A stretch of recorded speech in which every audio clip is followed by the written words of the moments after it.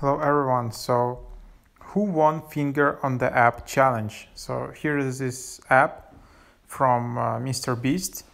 So he created this contest where basically you needed to hold your finger near the screen, and if you were the person who hold it like for most period of time, you would won like $25,000.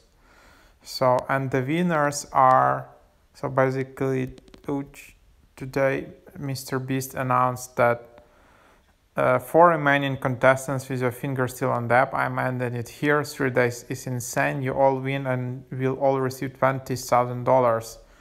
So he put another 0, 20,000. Sorry about that extra 0, lol.